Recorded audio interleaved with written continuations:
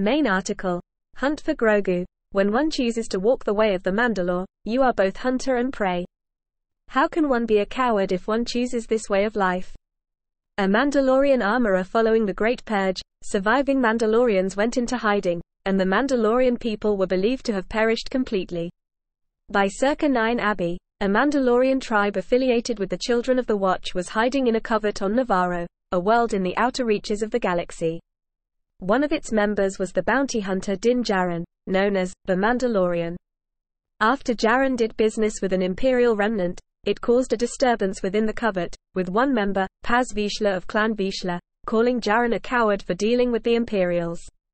Soon after the confrontation, as well as a conversation with a Mandalorian known as the Armorer, Djarin decided to go against the remnant and rescue Grogu, an infantile member of Yoda's species whom he had captured and turned over to the Imperial remnant.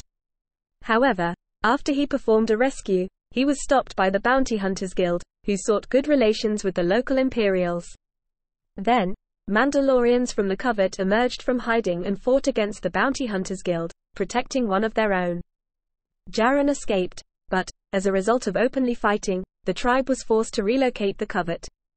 Despite the attempts of the tribe to relocate the covert, a large majority of them had been killed by Gideon's Imperial remnant. The armorer was among those who survived, and it was speculated that others escaped Navarro. When Djarin returned to Navarro, the armorer established Clan Mudhorn as Din Djarin's clan, consisting of Djarin and Grogu. Djarin was then tasked to reunite Grogu with the Jedi Order. Paz Vizsla survived the attack as well. During this time, Lady Kryze and two of her followers, Koska Reeves and Axe Woves, were hijacking Imperial shipments on Trask. Their goal was to use the shipments to reclaim Mandalore and have Kryze reinstated as the Mandalore. Kryze also enlisted the aid of Djarin in exchange for locating a surviving Jedi, Ahsoka Tano. With Djarin's help, Kryze and her followers were able to take the cruiser and its cargo.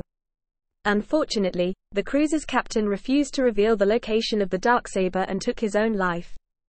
After helping Kryze, Din Djarin continued with his quest to return Grogu with the Jedi Order, protecting his foundling from several bounty hunters that were hunting the youngling, as well as from Gideon's Imperial remnant. Despite Djarin's efforts, Gideon eventually succeeded in capturing Grogu, forcing Djarin to ask out his allies to help him rescue Grogu.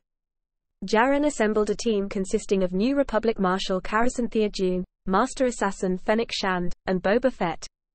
Djarin and Fett also met with Bo-Katan Kryze and Koska Reeves on the desert planet of Lafete, asking the Night Owls for help in boarding Gideon's light cruiser. After a brief fight between Reeves and Fett, the latter who had felt insulted by the Night Owl's comments on his clone origin, Kryze agreed to help Djarin, since she wished to retrieve the Darksaber from Gideon. With the Night Owl's help, Djarin's team was able to take control of the cruiser. However, Djarin had taken the Darksaber from Gideon, but could not to give it to Kryze freely.